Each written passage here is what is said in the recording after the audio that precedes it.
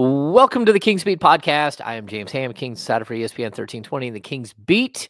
We're, of course, a Blue Wire podcast. Joining me today, Fox 40, Sean Cunningham. Sean, how are you? I'm doing quite terrific. Looking forward to having a few days off for this Thanksgiving holiday. And hopefully we're done with atmospheric rivers because I don't like them. I don't like them very much. Atmospheric rivers. Atmospheric rivers, and what's the other one? There's something bomb. Yeah. Bomb cyclone.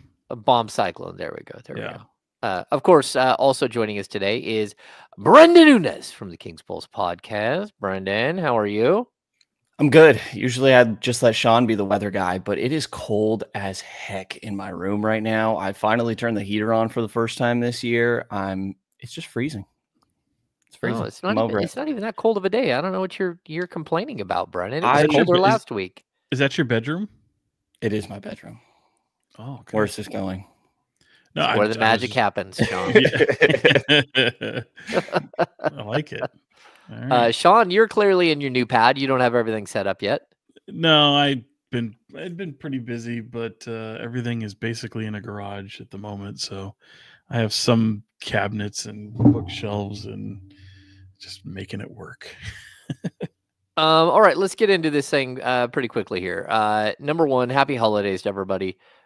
We are recording this on Tuesday, a couple of days before Thanksgiving. Happy holidays, happy holidays. Enjoy your Thanksgiving, drive safe, do all that stuff. What is the best thing about both of your families' Thanksgiving? Like, what's the go-to dish and what's the worst dish? Brenden? I don't know. I have a pretty white family, so I don't know if we have the greatest cuisine. It's pretty simple. Pretty simple on my end over here. I'm also not a big food guy. Food and movies are not my specialty.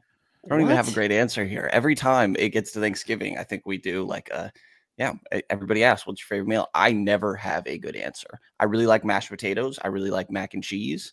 And those are very basic and not even necessarily super Thanksgiving specific. Those are pretty basic. Yeah. Pretty basic, Brenden. Let's see. Like my mom and her sisters, and then my mother-in-law, they're very good cooks, and my wife is a very good cook too. So I don't know. I think having Thanksgiving, like I always have to have two Thanksgivings, usually one early in the day and then one in the evening. This year we're moving our second Thanksgiving to Friday, so I have two Thanksgivings like back to back. And overall, I don't know. I like my favorite dish. I too love mashed potatoes. Stuffing is always really good. I'm a dark meat guy. I don't know. My mom makes kolaches, which are Czechoslovakian Danish that I've grown up with. So that's something that I will have like right when I get there. I usually bring like a charcuterie board, and so we do like a lot of eating before everything starts, the festivities start. But I think my favorite thing about Thanksgiving is sitting around and watching football and trying to ignore loud people in everyone's houses. Do you just isolate yourself into a room by yourself? What are you doing? No, I can zone out in the middle of a giant room filled with people. I just have an ability to focus on the TV and kind of blank out everybody else. Yeah.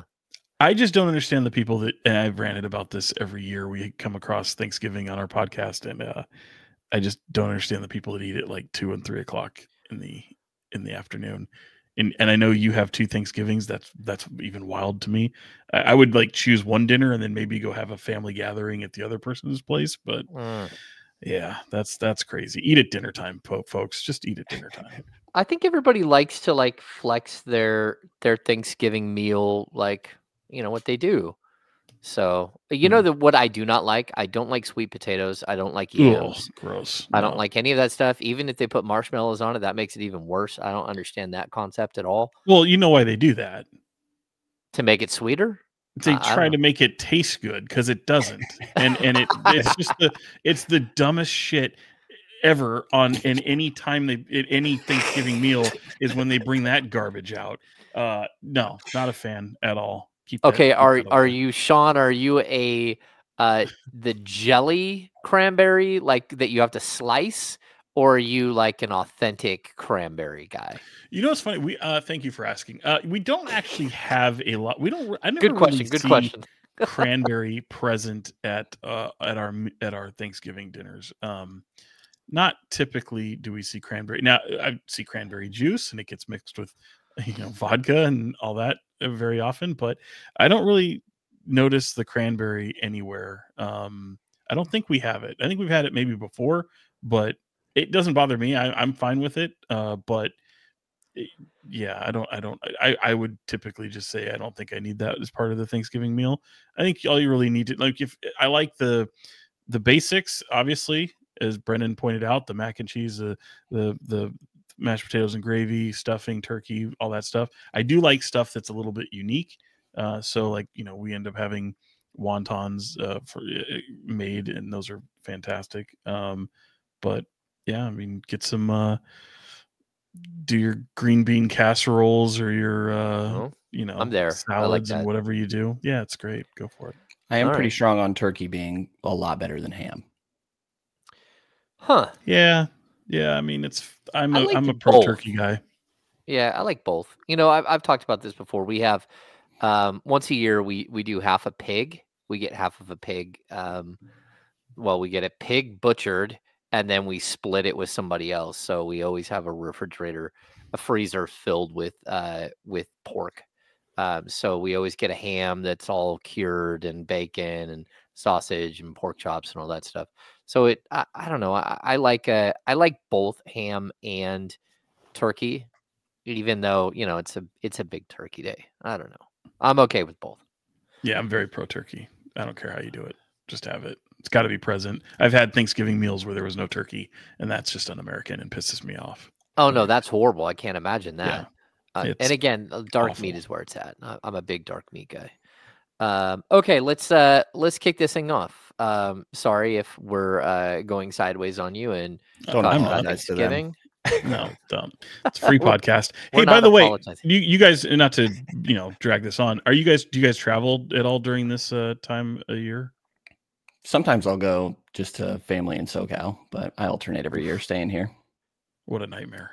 So I think last year I did the drive, or maybe year prior, I did the drive down there in the days leading up, and it wasn't as bad as I thought, but definitely a little bit of typical traffic.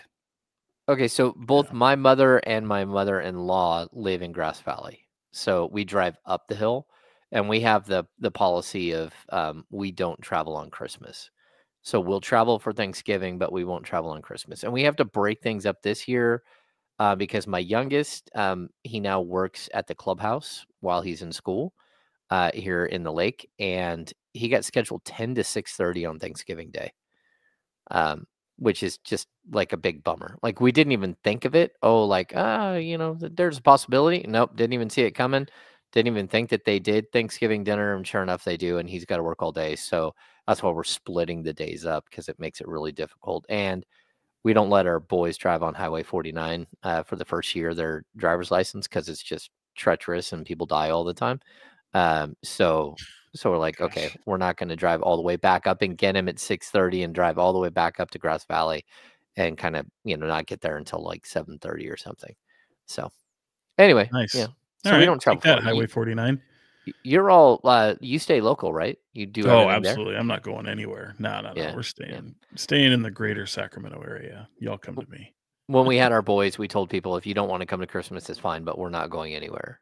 And so, yeah, we've done that since Toby was a baby. So we host Christmas, and we'll go all out and everything. We usually do prime rib for Christmas and everything else, but we're not going to commute. We're not going to travel anywhere. That's good. Okay, let's get into the ugly, because first of all, if you're watching here on YouTube, please thumbs up, subscribe to the channel. We're trying to get to 5,000 subscribers by the end of the season. Who knows if that happens or not, but tell your friends about the King's Beat podcast. Bring them into the family here. Number 2, go to thekingsbeat.com, become a premium subscriber, do all that stuff. And the Sacramento Kings are for lack of a better term, they're a shit show. Here we are. What are we? 18 games into the season. They've lost 4 in a row. They have dropped to 8-10 on the year. They don't seem to have a lot of answers, and it doesn't even really matter what the quality of team they're playing. I think, we look at the Atlanta loss, the Clippers loss after 3 days rest, followed by the back-to-back losses to Brooklyn and OKC. If the Kings were playing quality basketball, that was a potential for a 2-2 stretch, and at worst, maybe even a 3-1 stretch. I didn't see anything worse than that. But here we sit at a 4-game losing streak. Where are you guys at here with the level of panic for who this team is right now? And what are your sort of thoughts on how they climb out of this thing? Sean, I guess we'll start with you. Oh, terrific. This is going to sound very much like I'm speaking out of both sides of my face, because on one hand, I'm not totally panicked. And I only say that because, a 4-game losing skid, losing 7 of 10, can turn around very quickly. But the thing that bothers me the most is this team has gone away from whatever identity that they had to just being a rudderless boat. They don't have that key thing that they can hang their hat on. It's not just one issue. They have so many. I almost feel like, Mike Brown, Monty McNair, and maybe the core group of this team is like that guy. Put them all in one, and he's just spinning plates, and you kind of got to run to the other one before it stops spinning, run to the other one before it crashes and hits the floor. And they've crashed and hit the floor, but it's not the season's over. Oh, this is so, brink of disaster. They're not going to be, this is just what they are at this point. I don't think that is. I think a lot can happen in a very short amount of time, but somehow, some way, they have to find out who they are, what they are. There were some very telling comments made by people like Malik Monk, who I've always said is kind of the poster child for what this team is. He gives them life, energy, vibes, all of that. And you could see it last night in the loss to Oklahoma City. He absolutely gave them energy, life, ignition. We can dive into that game in here in a second, but that loss to me, again, even though they got their head kicked in, not the end of the world.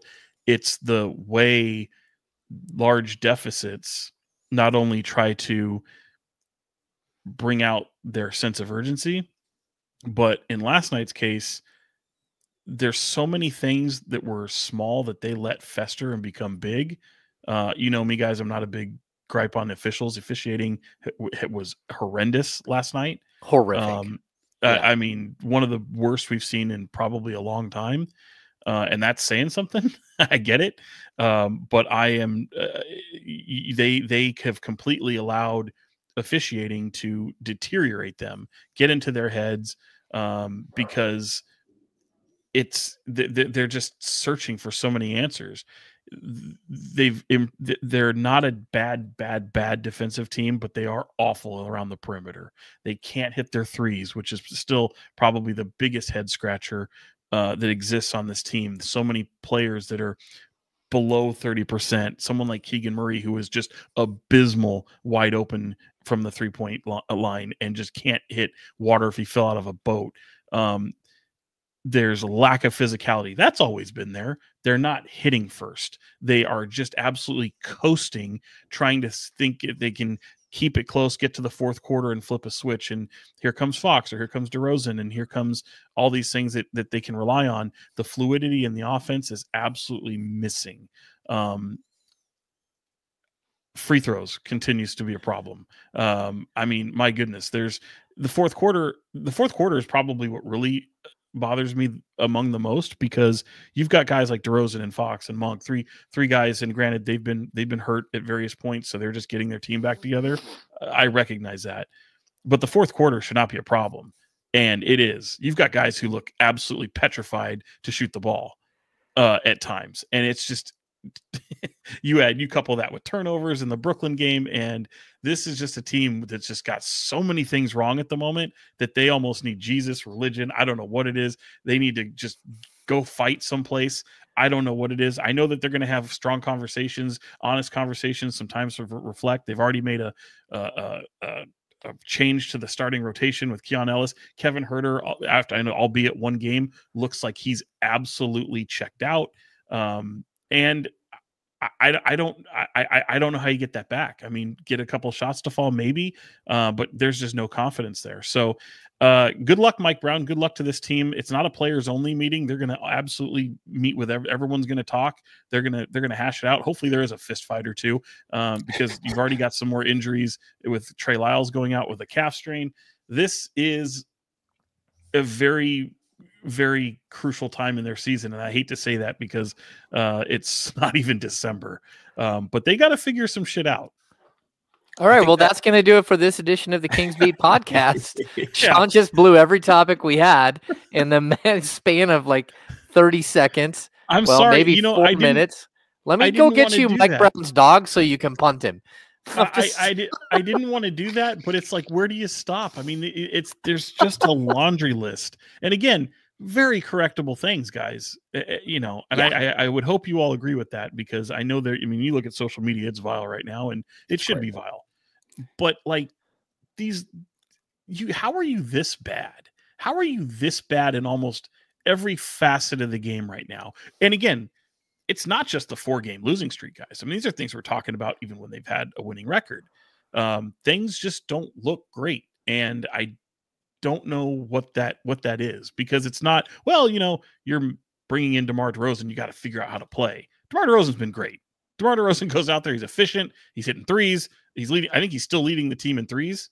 Is he not in terms of percentage? No, he's down below 30% now. No, he's down below 30% as well. No, it's Domas. Well, it's Keon, but yeah.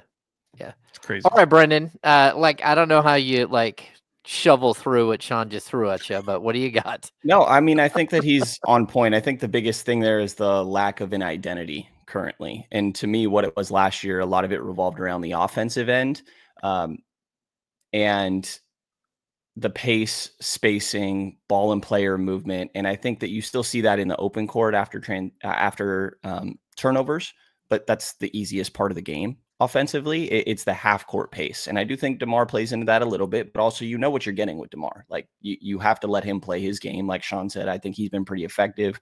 He was really the only guy that it felt like was rolling yesterday. Domas had an okay start as well, but not getting the shooting from Keegan Murray and Kevin Huerter really hurts. And it's easier, I think, it's more forgivable in Keegan's standpoint. You can look at it and be like, well, he's rebounding so much better this year. He's guarding everybody from Trae Young to Julius Randle, Braun, KD. He's doing a lot of other things. Kevin, not so much. I mean, his biggest strength is his shooting and the pace that he provides in the half court, and that effort level hasn't seemed to quite be there. And he's not the only one, but it's putting together 48 minutes, right? We hear Mike Brown say that all the time. We hear everybody else echo the same thing. But in these losses, I mean, you have a 15-point fourth quarter against the Hawks. They actually held them to 20 points, but were only able to put up 15 of their own. And then 3 days rest, you go play the Clippers. You had 12 points in the first quarter, and then you followed up with 17 in the second. Big offensive lull. Against the Brooklyn Nets, 15 points in the fourth quarter, even though you held them to 20. Exact same situation as Atlanta. And then last night against OKC, the offense really slowed down after they put up 64 points on 17 assists in the first half. They only end up with 47 points in the second half on 7 assists. So it really feels like, and there was a 15-4 run. Kings had a 1-point lead about midway, sort of closer towards the end of the third quarter. 15-4 run turns to a 12, 13-point advantage for OKC, and they just never really looked back. Like, defensively, we know this team is not a powerhouse. I think the other aspect is we already knew the weakness of wing forward depth, and I think that's really starting to show its face, but we already sort of knew that reality, and that can be a front office thing if you're going to point to anything in that aspect. But I really think it's losing this offensive identity of this pace and space, and And maybe you need to change it up because the reality of DeMar DeRozan being on your team, but you can't continue to have these lulls. For me, it really feels like when De'Aaron checks out now, that kind of everything seems to slow down. He's the one that goes out there, and when he was on his crazy offensive run, so much of it was unassisted. It's just going and getting his own bucket or happening to hit the paint and create for others. And I think Malik coming back should help that a little bit, but there's way too many of these extended offensive lulls that are going on for this team. And that happened last year. I really thought DeMar would help that coming into this year, but hasn't really been the case. Okay, so I'm going to circle identity as well. I think, Brennan, you brought up their identity last season. I got to be honest, this team didn't have an identity at all last season. Their identity was, we were waiting for the identity to happen the whole season in a lot of the same ways that we've waited for like the San Francisco 49ers to find their identity. And the fact is they never found their identity last season. The year before, what's that? You didn't have to bring that up, but it's all right. Yeah. Well, I would say like the year before, their identity was very clear. They were incredible offensive juggernaut, and their identity was even more to that. It was being resilient. So a game like last night, you drop 3 in a row, and everyone in the league thinks you're going to get clubbed by the Oklahoma City Thunder. Everyone believed that they were going to lose that game last night. The identity 2 years ago was that's the game where you go in and you pound, you beat someone's head in and you win and you quiet everybody. And that's gone. That resiliency is gone. So that's the one thing I'm with you. The identity of this team, like who in the hell are you? Because I keep watching like it's like 3 different offenses at once, and it doesn't make any sense. So that would be my first take. My second is James, what if I told you they lost 4 in a row? What do you mean? He said 3 in a row. I was like, you're right. 3 in a row. I was like, is it going to taste a little bit more sour if I told you they lost 4 in a row? Because it's actually 4 in a row. Well, no, but they did lose 3 in a row coming into last night. So last night was 4. I misunderstood. Yeah, I'm sorry. No. That's what I mean. Like, no, last year, anytime they lost 2 in a row, they would punk somebody in the third game. Like 2 years ago, if you go back to 2 years ago when they won 48 games, they lost 4 games in the to start the season, and they only lost 3 twice the rest of the way, and one of them was in the last 3 games of the season when it didn't really matter, and they were resting guys. So they were like this resilient group. Now it's like, look at their game log. It literally just looks like win, loss, loss, win, win, loss, loss, loss, win. Like it's just erratic and crazy, and there is no momentum. There's no identity. The other thing is the refs. I think specifically in the last 2 games. First of all, Mike Brown was fined $35,000 today for what realistically should have been at least a 1-game suspension. It looked like he like chest bumped an official and went off on a guy. And I get Mike Brown trying to stand up for his guys. But at the moment that Mike Brown yelled at the official, I just thought it was totally misguided. First of all, I don't know whether it was a clean block on Colby Jones or not, but the reason why the Kings were getting their ass kicked had nothing to do with the officials. It had everything to do with the fact that Brooklyn was 13 of 19 from 3 at that point. Like, it's not an official's fault that your guys don't defend the 3-point line at all. So that's number 1. Number 2, I thought that they were rolling and in a dogfight against OKC yesterday. I thought it was a really good game, high quality basketball. The fact that you couldn't hit your 3-point shots once again allowed you to not get any separation. So that team kept hitting threes and your team wasn't. So every time that you got through, let's say you get a defensive stop and you score 3 possessions in a row. The problem is your 3 possessions in a row that you're scoring are all 2-point baskets, and their 2 possessions that they were able to score on were 3-point shots, and so you're even still. They had no way to pull away because everyone is hitting 3-point shots against them, and they can't hit them at all. So then we get to 4 minutes left in the third quarter, and the officials, who were god-awful, they were absolutely atrocious, it got in De'Aaron's head. And then it got in everybody else's head. And from that moment on, they were shot. They got absolutely blown out to end the third quarter. I mean, it was a 1 point. They were leading by 1 with 4:19 left in the third, and then end up getting railroaded the rest of the game because they let the officials get in their head. And like, look, I will be the first to say I don't like to bitch about officials either. There are times where I do bitch about officials, but let's be honest, man. At one point in that game, it was 17-7 personal fouls. I'm not talking about free throws. 17-7 in the personal foul range. Like Oklahoma had 17, had been called for 7 personals. The Kings have been called for 17. We even have one of the strangest things I've ever seen, which is where a guy starts bleeding and you review a play to see if somebody should have a flagrant foul, and then you give a personal. There's no giving a personal afterwards. That's not a rule. That doesn't happen in the NBA. I don't even know what the hell they were doing. So that wasn't a coaching challenge? No. Oh, I missed there was no call. They reviewed it if it was flagrant, if it had to be upgraded to a flagrant. But I think the scoring table got it wrong. I think there was a call made. I think it also, if there's blood, I think it's also up to the official to look at it. I mean, it might need a little clarification there, but Sean, let's back up to the Miami game where Bam Adebayo punched Domantas Sabonis in the face and caused him to bleed from the mouth and nose. Right. And they didn't look at it to see if it was a flagrant, and they certainly didn't go back and assess a personal. I've never seen a personal. If you call a foul, that's one thing. But Hartenstein starts dribbling away from Sabonis, gets like 5-10 feet away, and is bleeding. And so they stop action because there's blood. That's when they replayed it. They did not make a call at that point. So for me, again, where do you get off like going in and assessing a foul when you didn't call anything originally? Now, a flagrant is different. If you want to give Domas a flagrant, that's fine. But then I think everybody else who watches Domantas Sabonis play goes, okay, well, how many times have you gone back and reviewed a play to see if there should have been a flagrant against the player who hit Domas? Because it happens all the time. Bam Adebayo had two shots to the head on Sabonis in that Miami Heat game. Not one was called, and not one was reviewed for a flagrant, it's supposed to be an automatic flagrant. So anyway, they got to be seen. They have to be seen, and that's a different officiating crew. But if a guy starts bleeding out of the face, you should go back and look, right? So anyway, that's my problem, is that the officiating was so like lopsided one way, and then what they do every time. It's so incredibly frustrating.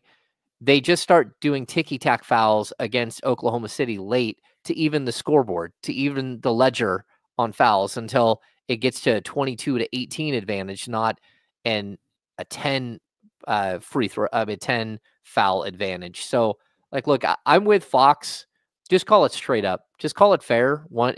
Like, as long as we know how you're calling it, if you're going to call it physical or if you're going to call touch fouls all the time, that's fine. Whatever you're going to do, set the standard early and then call it both ways. Like the breakaway that they stopped when they claimed that Fox fouled somebody, but to me just looked ridiculous. You have one of the leaders in the NBA in steals who looks like he has a clean steal going the other way. They stopped the game like, oh, that's a personal.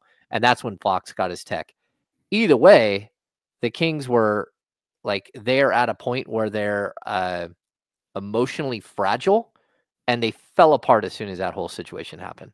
So that's my second. The last one, we might as well kick off here because like, I agree, Sean, that DeMar DeRozan yesterday was absolutely phenomenal. And I think there are plenty of games this season where he's been very good, but I don't know how they coexist because the game before, I thought DeMar DeRozan was not good at all. And not only that, but the whole way that played out, I thought was just like, it was not good basketball. De'Aaron Fox had 24 points in the first half. He shot 7 of 9 from the field. He gets 7 shots in the second half. And the whole start to the third quarter was Domas and DeMar. They went away from De'Aaron completely. And if I'm going to watch a player score 31 points on 16 shots, and then the other guy scores 18 points on 18 shots, and 14 of those shots come in the second half when the game isn't like it's spiraling, and most of them are forced. I don't get it.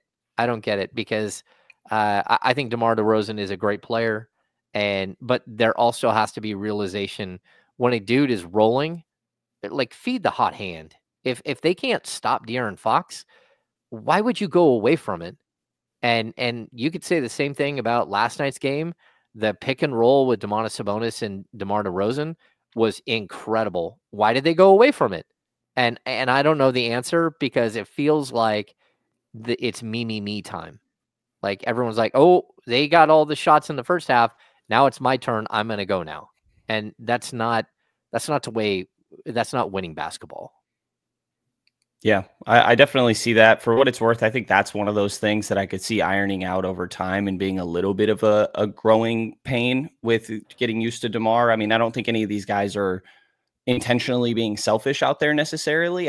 But it does feel like a your turn, my turn style of play that's been going on here. And De'Aaron was totally rolling. And I agree with you in that Brooklyn game. It seemed like it was going to be another one of those nights. It's a point where I'm like, I think he could flirt with 50 tonight. Like he was rolling, and he'd been doing that for the games prior, and then go away from it. And like you said, same thing sort of last night. So that would be the one thing that I think they should be able to look in the mirror and sort of iron that out. And we've seen DeMar be willing to, Kobe White going crazy in Chicago, being willing to play second fiddle when he was coming back, and De'Aaron had that 109 in back-to-back games. He talked about how he thought he and Domas coming back should just make things easier for De'Aaron, and instead it's kind of added some complications so far. But I will say that's the one thing that I would think that the players and coaching staff will be able to iron out and get a better feel for just understanding and recognizing someone being in a rhythm and trying to ride that hot hand. Sean? Yeah, no, I mean, I don't disagree with much of that at all. I mean, it's I think it's probably the lowest of my concerns because look, a DeRozan moment, officiating last night, even a little bit in the Brooklyn game. To me, it's just it's a sign of weakness on this Kings team. And it goes back to everything I was ranting about to start, which is you're letting the little shit become big because of your inability to maintain an identity and be who you are. Like, I don't think any of us thought that this team was going to be a world beater, but none of us thought that they'd be looking like this through this first stretch of their schedule. Talk about the importance of having to get out to a good start. You've got guys who just look absolutely lost, and I can't blame that on officiating. I can't blame that on DeMar DeRozan fitting into this team, and I don't blame coaching, to be honest. I think there are moments where there's been some very questionable things, and you can certainly critique Mike Brown, and we will. But this, to me, is the overarching theme here is you've just got a lot of guys that don't look like themselves. They don't look like the players they've been in previous years. Again, like, you rely so heavily on the three. Domantas Sabonis said it last night. Like, we may not be that team anymore, that we need to find other ways to do it. And DeMar DeRozan is other ways to do it. So the pick and roll, as you mentioned, James, is other ways to do it. I think the figuring out of, look, this is a green light. There's too many people with green lights. I think this team probably needs a little bit more structure on the offensive end. I think the trusting them to be able to go out and do what they have historically done best, it probably needs a little bit of reexamination because the pace is way down. And if you have De'Aaron Fox on your team, you cannot afford to have pace be very, very far down. So there's just a lot of things, guys. And like, I hear you. I will say this too, just kind of going back to the officiating thing briefly. Like, a lot of times these foul calls are uneven because the Kings foul a fuck ton. They have an inability to defend without fouling, and it happens a lot. And and I get the whole both ways thing. Officials don't go out there looking to try and keep things even. They go out there to call a game. Last night's officiating crew, with the Oklahoma City loss, was about as bad as I've seen in a long time. And you couple that with what you've seen, in the past week, it's been bad. But it's not the reason you lost the game, and I think we all know that. It's the reason you lost the game is because you lost to a better team. But you also have a ton of things wrong, and this team is just mentally weak at the moment, and they just have to find out who the fuck they want to be, because if this is the team that they're going to be, they're not going to be very good. This Western Conference is far too good. And if you get to 25 games and this is what it is, you probably have some really hard decisions to make in terms of what your roster looks like going forward. The other thing I've thought back to a lot recently is when Kevin Huerter first got here, he talked a lot about how the ball is power and all this ball movement, enabling everybody and really being energizing. And obviously that's coming from an Atlanta team that runs a lot of pick and roll, does a lot through Trae Young. And this year's Sacramento team feels more similar to that Atlanta team that Kevin was on than these previous Sacramento teams. And maybe it's the poor 3-point shooting, like you mentioned, Sean Domas, even getting to the point where like, this might be what we are this year. I think that almost speaks to potentially a loss of trust in some of these other guys, which changes how you play. A lot of their change in offensive during these lulls is, they love their spray threes, hot word for sure. And that getting to the paint, kicking out to shooters. You lose faith in those shooters. Sometimes you're going to force up some looks because, do I really want to kick to that guy when he's not making anything? And so I think that whole ball is power thing that Kevin Huerter talked up so much and really felt like a big part of the Sacramento team has died down a bit. Yeah. I mean, he took 2 shots coming off the bench in 10 minutes last night. And he was unplayable. I don't think Kevin Huerter's not the reason why this team is 8-10. He's one of the reasons, but he's pretty far down the list in my mind. Has he been good? No. Especially the 3-point shot. If your game is predicated on you being a 3-point sniper and you can't shoot the 3 ball, you got to find other ways to help out. And I think Kevin has done, in certain games, he's done okay. I definitely think Oklahoma last night, they were hunting Kevin Huerter a bit. But again, he played 10 minutes. So anyone who wants to pin a loss on Kevin Huerter in that, come on now. He played 10 minutes. They need more. He's so crucial to, especially when the team is awful from the perimeter, that just makes him more important. So if he's not there and you can't, if he's not there and you can't play him more than 10 minutes, and again, what's this doing for his confidence? I've said all the time, with him if he's on your roster, you need him to be Kevin Huerter. You need him to be a guy who is a threat from the perimeter. And if he's on your team and he's going 0-2, now he's on the bench, and you're only going to play him 10 minutes. No, I mean, you're not as good as a team.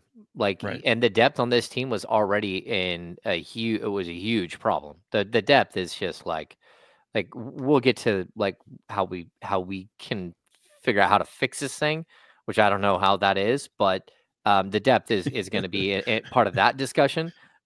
Because for me, look, I think that there are so many things at this team, so many issues like Sean, you brought up.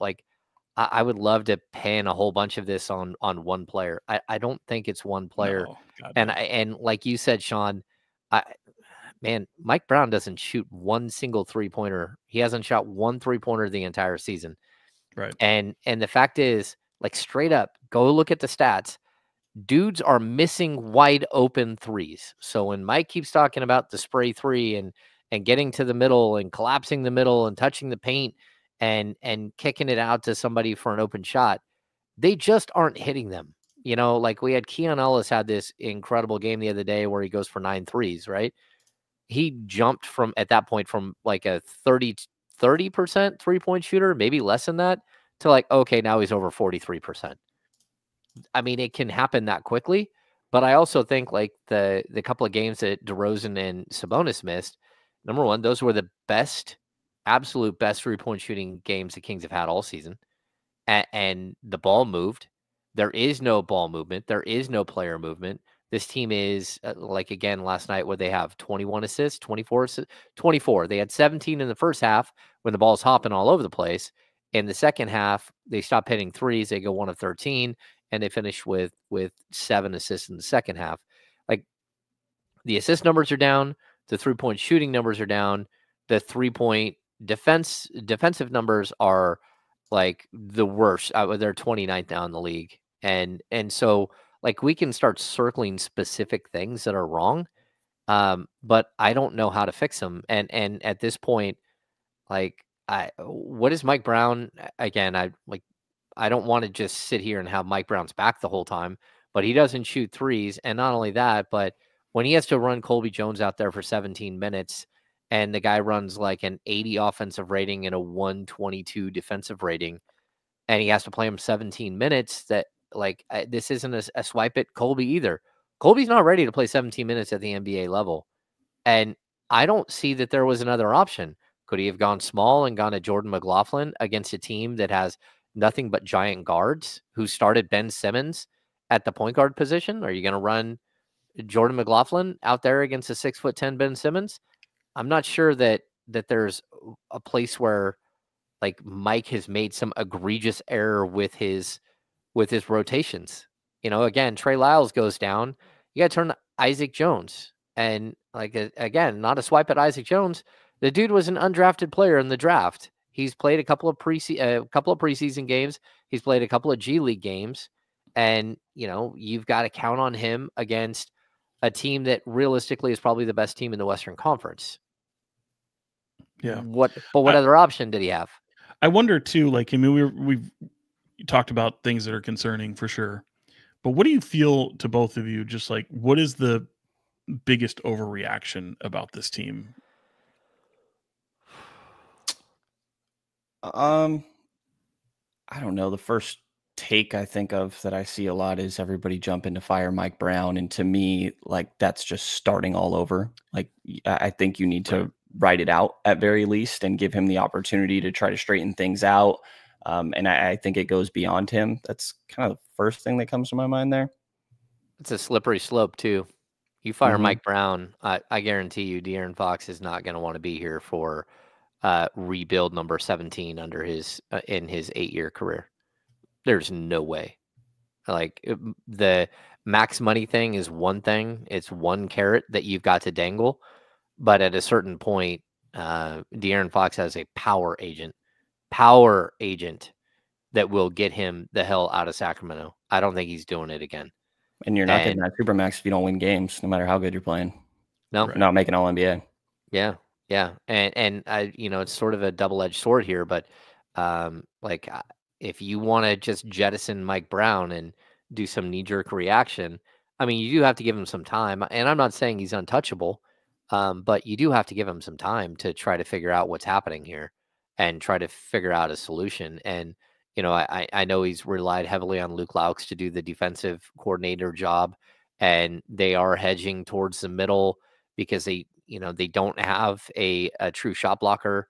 So they're trying to clamp the middle so teams can't get inline drives. They're trying to get the deflections, swipe at balls, swipe at, the dribble when players are going by, and that's shrinking their defense and allowing a lot of these 3-point shots. But look at De'Aaron Fox recovery. Look at him go out and defend the 3-point line and how he closes out on a 3. He's not having a problem doing it, just like everybody else is. And that's going to be Isaac Jones had a great closeout yesterday. Yeah. By the way, kind of give it a little bit of positive light here for a second. He might be this year's Keon Ellis. I mean, again, we talked about it in preseason and stuff. It's like, it's unfortunate that there's no other guy on the roster that kind of does what he does. But even in the garbage minutes, he goes out there. I mean, he's making an impact. He's having a positive effect on the game. I can envision a world where he gets rotational minutes, to believe it or not, at least as this roster is currently constituted, because especially if they go away from shooting so many threes, having a presence like him to be able to be active around the hoop is something that could benefit them.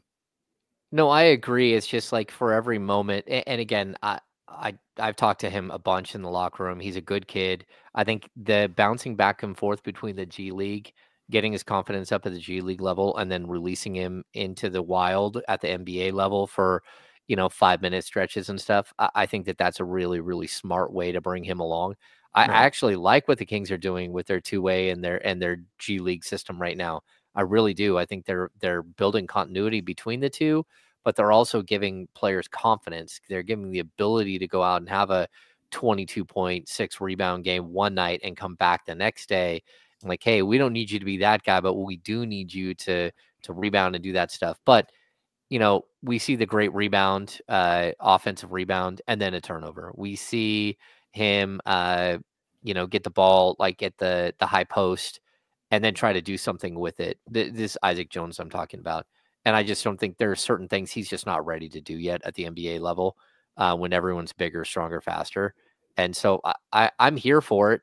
But you can't walk into a season and you can't get, let's be honest, you can't get 18 games into a season and it's already Isaac Jones time. I mean, no, I don't mean I that. agree. I'm talking about in stretches. Certainly not a 25 minutes a game rotational piece. Nothing like that. But I'm just saying you can see where to have an impact like that with a team that lacks any of that type of energy from a player that big, you can kind of see where that might work. I'm here for it.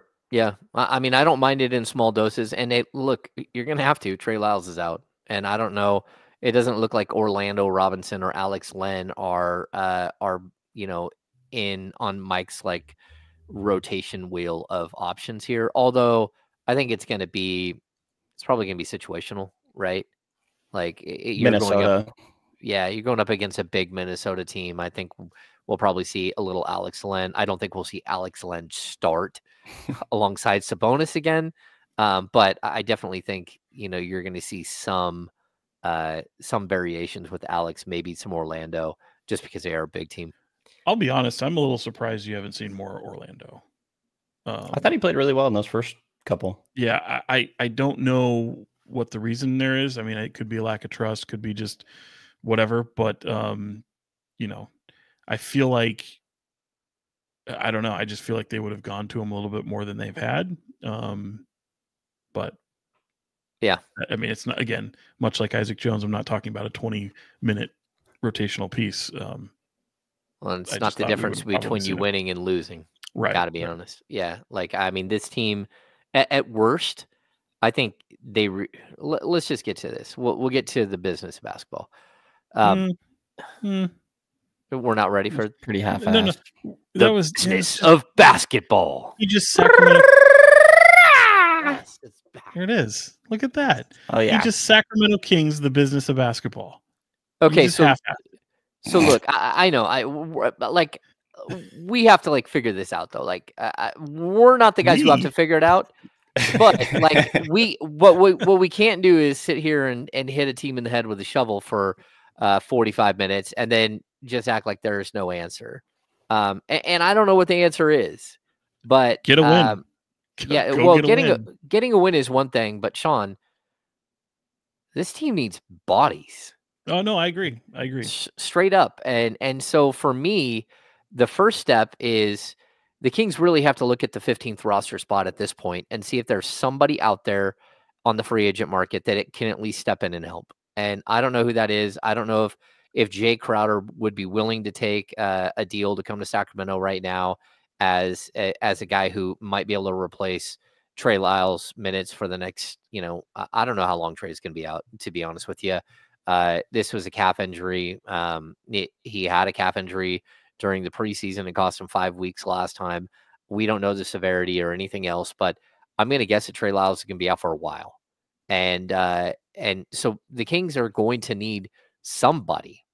And like, I guess let's start there. Is there someone out there that you guys would get like, well, at least you got to give somebody a shot here for the 15th roster spot, whether it's Nasir Little, whether it's, again, Jay Crowder, like whoever, what would you guys do in this situation?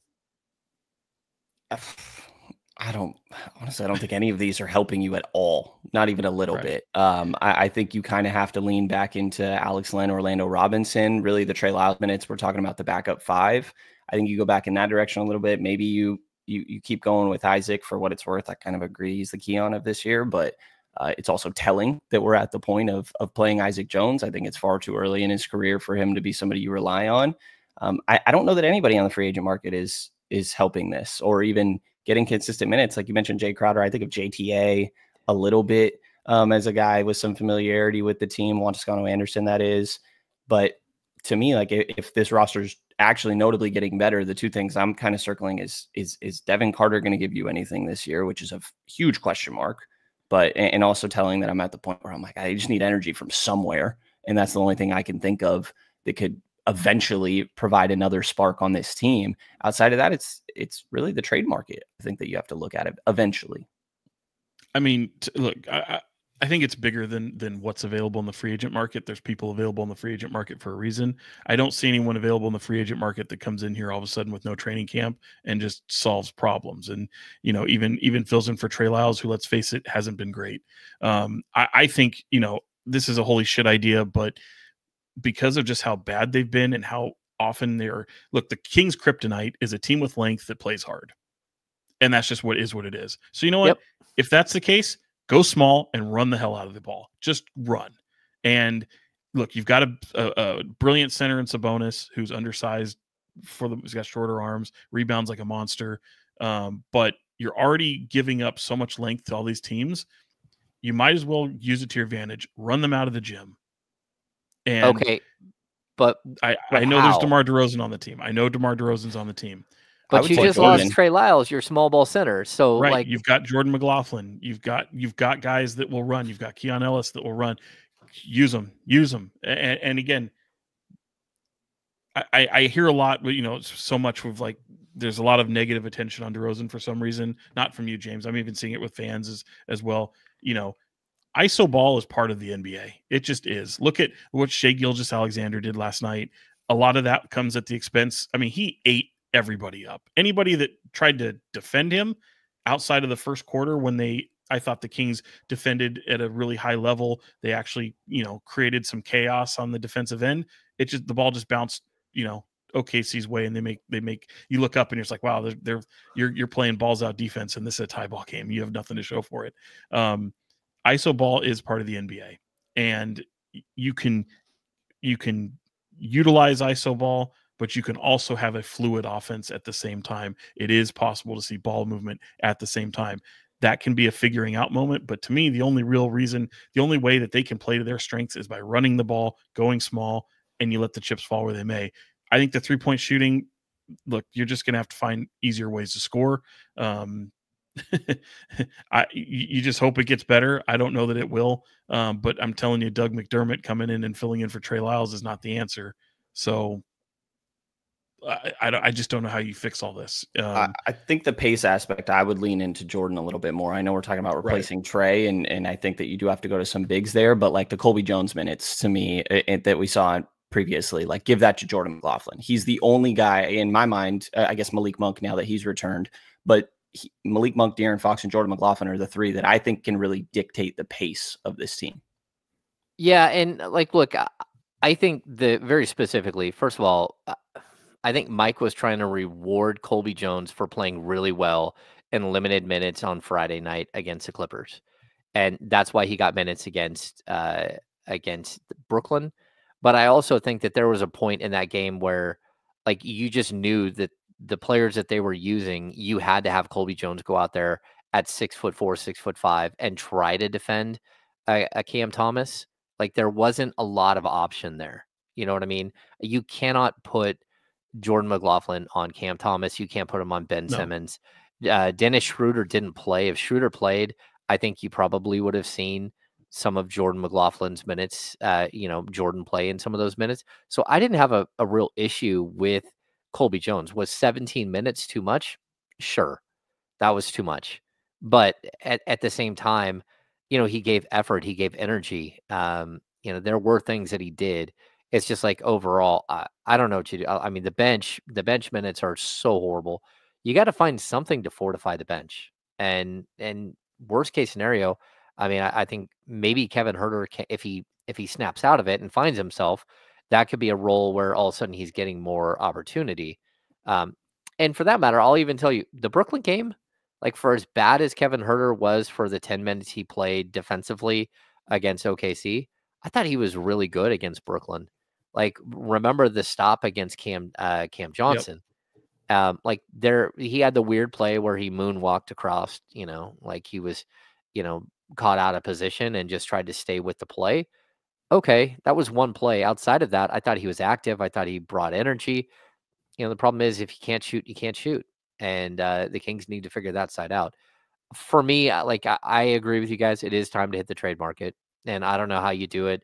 And I don't want to do some, erratic, crazy swing for the fence move, a move just to make a move. Like I've said this for so long, you're making a move if you're this team. You're making a move because you're not good enough. This flat out.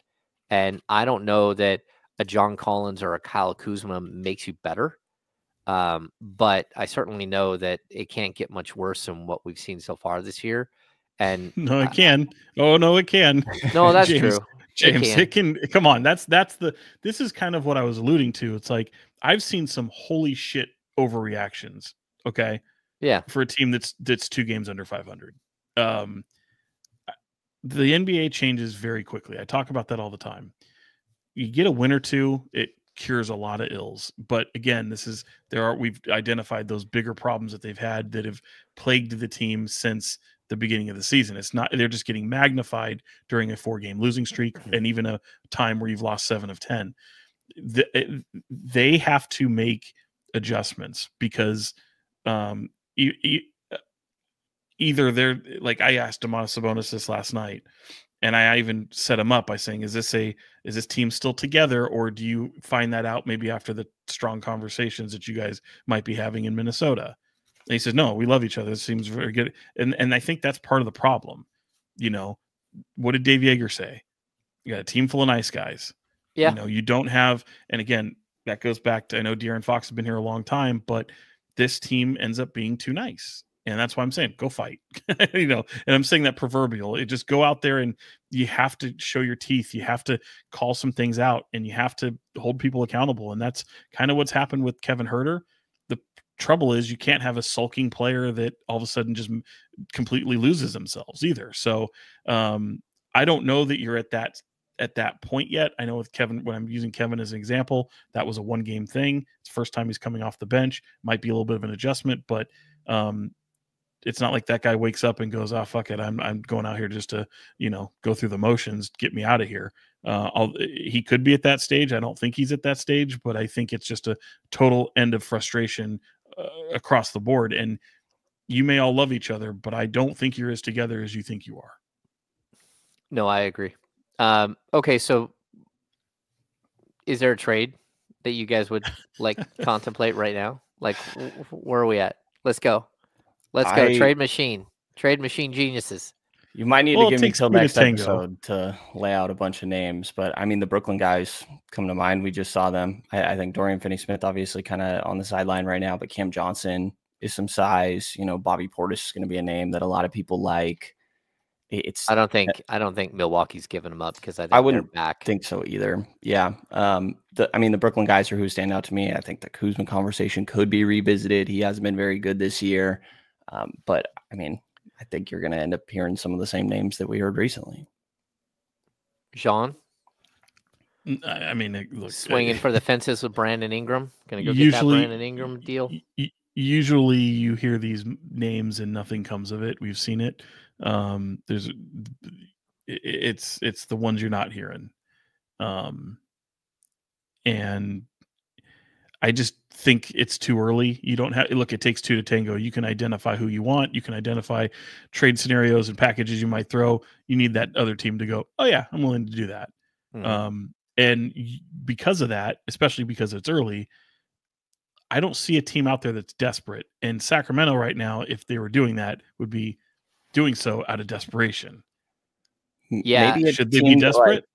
The only thing I can think of is like Brooklyn or Utah, like wanting to. Well, Utah's 4-12, I guess, but like Brooklyn outperforming expectations, and maybe they want to be more in the capture the flag race. That's interesting. You mean take a step backwards because they're winning too much, right? Yeah, like I think the problem is that if you look at the Eastern Conference, well, let's just look at the West. There's only 3 really bad teams that are all below the Kings. But that's it. There's only 3 bad teams, and that's it. No, but then you look at the Eastern Conference, and 2 of the teams at the bottom are not going to be at the bottom at the end of the season, most likely, in Philadelphia. And we've already seen Milwaukee sort of climb back up. But like, who is trading right now? Who is saying, "Oh, we're out of it, and we want to be bad"? Because I don't think Toronto is a team that's like, oh no, we're giving everything up right now. They never do. They're always looking to build. I mean, again, if you can get Robert Williams out of Portland, maybe that makes some sense. But now that team is literally one game behind you in the standings. The Pelicans, maybe you could, rummage through like their junk pile and see what makes sense for you. But again, they're just now getting healthy, and they might maybe like, hey, we want to give this thing a run and see what it looks like. Yeah, it's tough times, man. I don't know. Again, December 15th is that first day that you can trade players that you acquired during the offseason or that you signed during the offseason. So, but I don't even know that like a team like the Kings should be waiting until December 15th. By the time you get to December 15th, things could be really ugly, especially with your lack of depth. And so if I'm the Kings, I'm actively pursuing things right now and seeing what I can come up with, especially if you're going to pull Kevin Huerter out of the starting lineup. So, yeah. Well, and again, I mean, you talked about teams. I mean, are you doing so out of desperation? Do you think the Kings need to be desperate at this point and go and do some type of move that way? I mean, to me, I don't think they have enough. They've had enough games yet. I don't think that they're in that position yet. This is very solvable on their end. You clearly know what they need. Clearly but they've needed almost the same thing for a couple of years. They just addressed a huge need in the offseason with DeMar DeRozan. The luster and the shine isn't off that diamond quite yet. I still have very high expectations for this team and what they can do offensively, but they have a roster imbalance, and that's for sure, and it's showing that way. But going out there and making some crazy move and maybe overvaluing something that may not help you that much in the long run, that's what I think is the fear there. And I think everyone's going to look at around the league. Everyone's going to look at Monty McNair and say, you're doing this out of desperation, and I'm going to bend you over a barrel. Yeah. I mean, just look at Utah. Look at Danny Ainge. Look at what Danny Ainge does in Utah. Did it in Boston. I mean, this is, he's not just going to give talent away. I'm not touching John Collins here. Go ahead, Brenden. They're one of the teams I think that like makes sense if you're trying to say like who currently would be sellers though. And I get the whole Danny Ainge situation, and I think he's smart for what he does for what it's worth, but their own pick is top 10 protected this year. They're already in a spot where it looks like they're going to be there. But they might want to not mess it up and go on a run, and they're only 4-12. It's still early, but they only have their own pick 1 to 10 protected. Like that's the sort of situation I would think that maybe a team could be willing to sell at this point. But to Sean's point, I mean, they're going to know where you're coming from as well, and that's a tough spot to be in. It's I was looking. You mentioned Brandon Ingram a minute ago. I mean, look at the Pelicans in general. I mean, they've just been depleted. Their roster's absolutely gutted with injuries. Haven't obviously gotten off to the start that they would have hoped to have gotten out to, and mainly because of injuries, and they're dead last. Man, they picked Elfrid Payton up off the street and started him the same day. And just so people know, Elfrid Payton did not play in the last 2 seasons in the NBA. He's 30 years old. He had not played a minute in 2 years. And you know who he started next to? Brandon Boston, who had been waived at the end of training camp, and they claimed off waivers because they needed depth. It was Brandon Boston, Elfrid Payton, and then Elfrid Payton goes out and has 21 assists. Like, what in the world? I don't know what to make of this team. I don't know how to, I don't think there is like an instant fix, but I also look at the roster and just go, look, you can't walk into a season with one player is going to be out for 6 months, one open roster spot, and then a bunch of young guys. Well, even a Colby Jones. Let's just throw Colby Jones and a guy like Doug McDermott that you signed again off the street. I mean, you walked into the season with realistically 9 or 10 players on this roster. Orlando Robinson, we can throw in that mix. I think we're down to 9 at this point, and it's just really tough because when bad things happen and you lose 3 players for a week, all of a sudden you're totally screwed. And then even when you're getting them back and you're still trying to figure things out, this team, even when they're 100% healthy, still has a lack of depth at the wing. And so, I don't know. I like the idea of Isaac Jones. I like the idea of Isaac Jones 2 years from now, not today. And It's not a dig on him. He needs to learn how to play the game of basketball. I mean, is a guy that literally walked onto a junior college because his friend was told, "Hey, if you can make the team, if you go find someone who's 6'8", and he went out and found Isaac, who hadn't been playing for a year. Said, "Hey, you want to come play with me?" Okay. And next thing you know, he's in the NBA a couple of years later. Like, it's a great story, but we have to be realistic about, like finding moments for him to be successful as a player. And that's going to be really difficult until you get a whole bunch more minutes under his belt at the G League level, at the pro level. So expecting him to come in and save the day 18 games into a season, that's a little unfair. No. And don't, I hope you're not insinuating that's what I was saying. I'm not saying that at all. No. Yeah. But what I'm saying is he's one of you have this he whole group of players that can't again, really play, that can't help you. Guys, he's only someone you might even look at because there's nobody that does what he does on the roster. Of course. The reality is you need 3 of him on a good team. No, the reality is, Sean, here's the reality. You need another Keegan Murray. That's it. I don't know. You need a better Keegan Murray. You need a guy who does more rebounds consistently, block shots, rim protects. Like Keegan Murray, in theory, he's fine. You need another guy. You need another big on the team that is better than what you currently have. Yeah, but I mean the level of player. You need another level of player of Keegan Murray. And again, Keegan's averaging 8.2 rebounds per game. Like I'm not. He's not shooting the ball well, but if he was, he'd be averaging 16 points a game. Like it's not hard to see how his season could turn around very quickly. But if you don't find another Keegan Murray to take some of the pressure off your current Keegan Murray, like the dude's running out there and playing, 40 minutes of really good defense every game, and then, oh yeah, we need you to rebound, and oh yeah, we need you to hit threes, and like there's a lot to it. I think actually Keon Ellis in the starting lineup is probably going to help Keegan Murray the most. So take some of that stress off him from having to chase guards every single night. But I still think that role exists for him, though. Whether Keon starts or not, I think they're still going to be asking Keegan Murray to do the very same thing. And I don't think that changes just because Keon Ellis is in the lineup. It's just because, again, he's playing more with Keon Ellis in the rotational game. It's just even him in the starter. It's like, no, it's still going to be the same thing. Well, yeah, but what I'm talking about is tomorrow night they play the Minnesota Timberwolves, and Keon Ellis is going to start on Anthony Edwards, and that means that Keegan Murray is going to have to defend Julius Randle for long stretches. But that's a lot easier than Keegan Murray having to defend Trae Young, or Anthony Edwards, and who knows who is going to defend. Like, you don't have an answer whether it's DeMar DeRozan. Yeah, whether it's DeRozan or it's Domas, who's going to defend Julius Randle. At least you have this the moment. Answer is nobody. The answer is nobody. Well, no, like fully. The answer is nobody.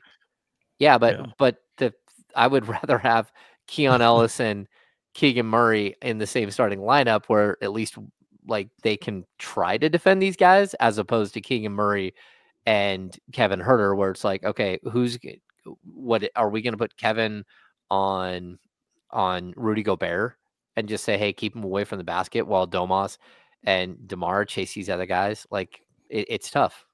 Yeah. Last question for you guys before we get off. We're running late on time.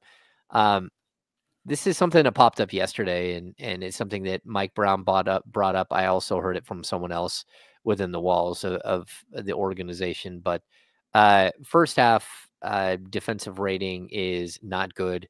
Second half defensive rating is excellent.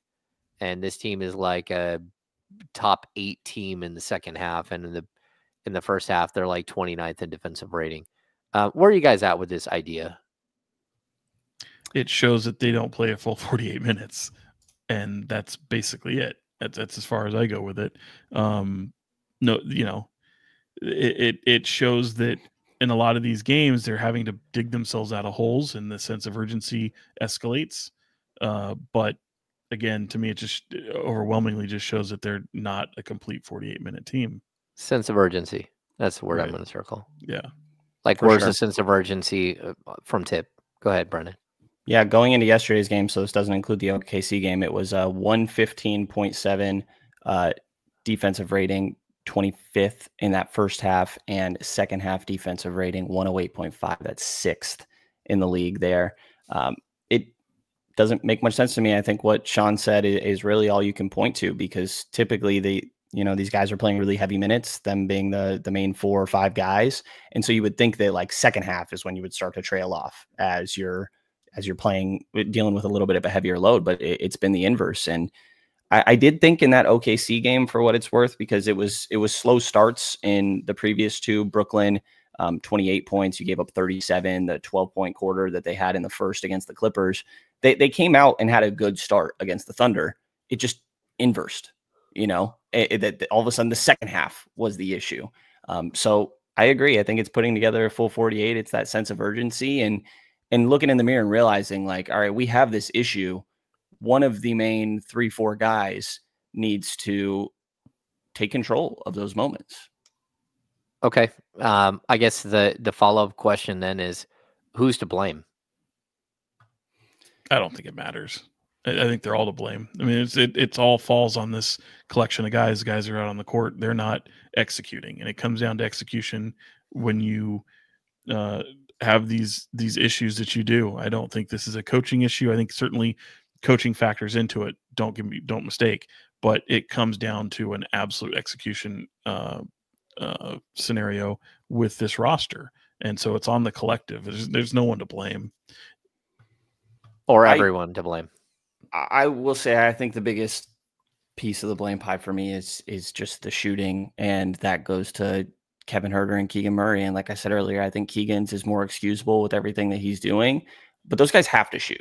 You can't live with Kevin Huerter shooting 28% and Keegan Murray shooting 29%. Like, I just don't think that that's going to work. And I think that we're seeing the trickle down of potentially not trusting those guys. So now the main creators are forcing up shots. And I think that you have to be able to make those threes. Okay. Brenden, you did run the sequence the other day. Mike Brown talked about it, that they literally had a play design 2 games in a row for the first play of the game. They scripted the first play of the game, and the team just completely bungled it.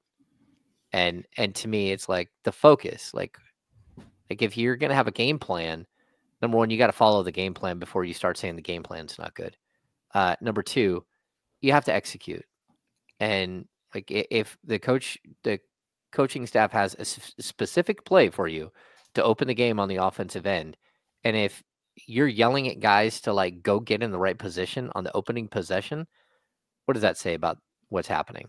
Like there's a disconnect here. And again, I don't think that's a coaching issue as much as it is there's something that's being left. Like when the players go out on the court from the moment, and we've seen this time and time again with this team, they get to the second half and someone stuck their foot up their ass during halftime and yelled at them, and they come out and they play better.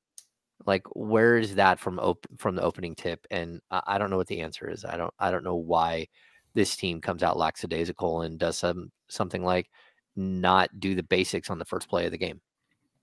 So I think having a lot of self-belief is a very big thing in the NBA, and you see it with some of these shooters specifically, but in general, like that first Beam Team season, I think they genuinely thought they could beat anybody on any given night. And I think that still exists, but if questions are lingering even internally, I think that starts to show. And I don't know, but at the point where like have to start guessing about some of that stuff because it doesn't make sense. Some of these lulls. Yeah. Y'all feel better? I feel great, Sean. It's warmer in here now. Heater's working. I'm good. It's a counseling session. I get to go freeze my ass off for the next couple of hours out on a soccer field while the boys. Oh, boo-hoo. It's not going to rain. Do you know what I had to go through last Friday night? It's going to be freezing, Sean. Sir, in Stockton, just getting absolutely pissed on. I was actually fortunate. I had good rain gear. Didn't get a sock full of water. Did all right, but credit to you. I flaked on that one because of the weather. Oh, it is. It can be fun, but when it's like cold in that, like I just get miserable. So high school football. No more atmospheric rivers. Although high school football is kind of nearing its its finale coming up. We got section championships this Friday, Saturday out at Sac City College, Hughes Stadium. You should go check them out. There's actually you got Grant and Rockland. The winner of that game last year went to state. So it's a rematch in the section as opposed to being in the NorCal Bowl like last year. And then you got Oak Ridge and Folsom. And, it's always a rivalry, even though it's been a one-sided rivalry.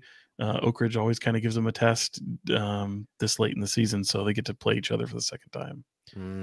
Folsom's crazy. Good, man. Real good. All right, let's get to final thoughts. What do you guys got? Brenden, what do you got? Final thoughts? I would say that kind of just echo what Sean said earlier. I think the NBA changes really fast. I thought the Kings had a chance. It just felt very Kings, like you kind of mentioned, James, to potentially win that game against OKC yesterday. And obviously it went the way it did, but things would feel so differently right now. You have an opportunity here. Minnesota's been struggling, and I think having a similar, I guess, identity crisis, you could call it. You got Portland afterwards. I think that things can change quickly, and you can get some positive momentum. And I think that can be a little bit infectious on a roster. So, they're far from buried or anything like that. But it can change quick. I think they need to start hitting shots and sort of figure out a little bit more togetherness. And also shout out Harrison Barnes getting player of the week. I think that was Harrison a little wild that he got that. But he's been playing great. So credit to him. First ever? Was it his first ever? It was. First ever Western Conference Player of the Week. Yeah. Yeah. My final thought. I was putting myself, I asked you guys if you felt better because I was putting myself in kind of the body of a Kings fan listening to this podcast, and they probably want to go slit their wrists and jump off a bridge or whatever it is. I don't feel much like Brenden talked about, like what I said in terms of how quickly things change. They do. And look, we've seen imperfect teams rack up regular season wins. I think, you can go back to the Dave Yeager year when they flirted with 40 wins, and people were kind of feeling pretty good about that team for a little while. They were in a kind of contention. Granted, it wasn't the third place finish that the Kings had just a couple of years ago, but that was an imperfect team. There are imperfect teams that do well. They can find themselves and kind of start leaning more on where they find success and being more true to themselves. And yeah, you've got flaws, but you hide those flaws with smoke and mirrors and accentuating the positives and accentuating what you do well. And this team doesn't do that very well. They didn't really do it, as James pointed out, they didn't really do that very well last year either. So somehow they have to, in a very crowded Western Conference, keep their head above water. But I feel like fan support has been phenomenal. It's unfortunate this team hasn't played well on their home floor. So I get the frustrations for sure, but not even December yet. I don't know when we stop saying it's too early, but probably right around 25 games is where that panic button exists. That's 7 games from now. Yeah. It's close. Yeah, I think my final thought is, like, take a step back before anything rash happens here. Take a step back and look at, be honest with yourself about what something like firing a coach would do to this franchise, or what, trading player X would mean for the franchise. Like, this is not a knee-jerk reaction moment. It's a moment where clearly you've got some issues and you got to figure some stuff out. I think this team needs to be added to, not subtracted to. But I also, I just have this nightmare scenario playing out in my head again and again and again of what firing a head coach might mean for De'Aaron Fox in the future with this team, and whether he would want to be part of something like this going forward. And I don't know the answer for sure, but everything he said during preseason, everything he said during an interview with The Athletic, all of it leads me to believe that a lack of stability at this moment is not what this team needs. They need stability. They need to ride out the storm, figure it out as a group, and then move forward. And that doesn't mean that Mike Brown keeps his job forever if he doesn't figure out ways to turn this thing around. But this thing is, like, there's a danger here of this thing spinning out completely, and like dramatic, horrible things happening where we're all looking at this as that moment where you drop back to, 2005, 2002, not 2005, to the 2012, 2015, 2017, 2019, where it was just shit and you had no talent and you're praying that somehow you could win 28 games. And like, it's right there. Just, this is not the time to hit a panic button and do something stupid, because it's like, there's murmurs here that you don't combat stupid with stupid. Yeah, stupid things could happen very quickly. Can you guys think of an instance where an interim head coach turned things around? I can Sacramento? tell you, I covered 9 head coaches in my first 12 years. And, I mean, look at Boston. Yeah. I guess that was interim. You kept the whole staff though, except the one. But that's what interim usually means. Yeah, fair enough. That's a good point. We are talking about one. Okay, there's one. Sean, can you name a second time for an interim head coach? Oh, I'm sure I can. I mean, look, it's there's nothing that Rex Hughes, Eddie Jordan, Jerry Reynolds, Kenny Natt, Ty Corbin, George Karl, Alvin Gentry. George okay, there's 7. There's 7. What do you got? Go ahead. No, not in Sacramento. In Sacramento, no. I think. Look, this is not a. To me, this is that you can be critical of coaching, but this is not a get rid of your coach after you've just extended him. That's rather silly. In fact, I'd even argue the conversation that might be louder in the room. And I'm not saying that this is the case, but if I ruled the world, if this was my organization, I would look at the conversation of, can you win with Fox and Sabonis being louder than the conversation of, do I need to fire Mike Brown? And front office, like the surrounding pieces. We talked about the depth on this team. Sure. But again, like, I don't think either of those conversations need to be had. I think this is again, you take it for what it is. This is a team that has some imbalance. Even if this season goes, I don't think this season is going to go horribly wrong. I think people have different definitions of what horribly wrong mean. But let's pretend this team is in the play-in tournament and they lose and they miss out on the playoffs. I think some would consider that horribly wrong. I don't know that I'm making any grand, huge changes at that point. I think you just continue to try to build on what you have. You go into the summer with a healthy Devin Carter, who's your first round pick. You're all in on him. There's a reason you drafted him, and then you still continue to try to build around what you have. I think you get to, if you have the same problem next year, then that's when things become problematic and you look at that reset button. But I think you're a long way from that. There we go. All right. That's going to do it for this edition of the King's Beat podcast. If you're still watching and you don't mind, give us a thumbs up. Give us a rating review wherever you listen to your podcasts. Subscribe to the channel wherever you listen or watch your podcast, whether it's YouTube or anywhere else. We will have a sponsor starting next week. What? A new sponsor for the team. We're not going to release that yet, but we will have a new sponsor for the team. I mean, for the King's Beat podcast. For all of us, we'll all have electronic license plates. There it is. We're not doing electronic license plates, but we will have a sponsor next week. So I don't know. Everybody have a good Thanksgiving. Happy holidays to everybody. Be safe.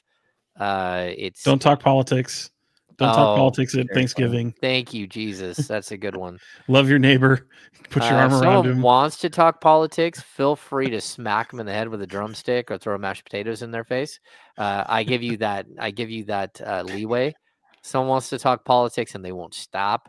That's when it happens. That's your family. Give them a hug. Yeah. No. We'll see how it goes. give that big idiot uncle a hug and just, we love you. Let's talk sports. Just pivot real quick. Hey, did you see this movie?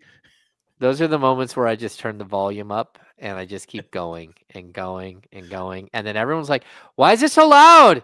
It's like, because I want him to shut up. There it is. Awesome. Good point there, Sean. All right. That's going to do it for this edition of the King's Beat podcast for Fox 40, Sean Cunningham and Brenden Nunes from the King's Pulse podcast. I'm James. Oh, he wore it. ESPN 1320 the King's Beat. We'll see you very soon.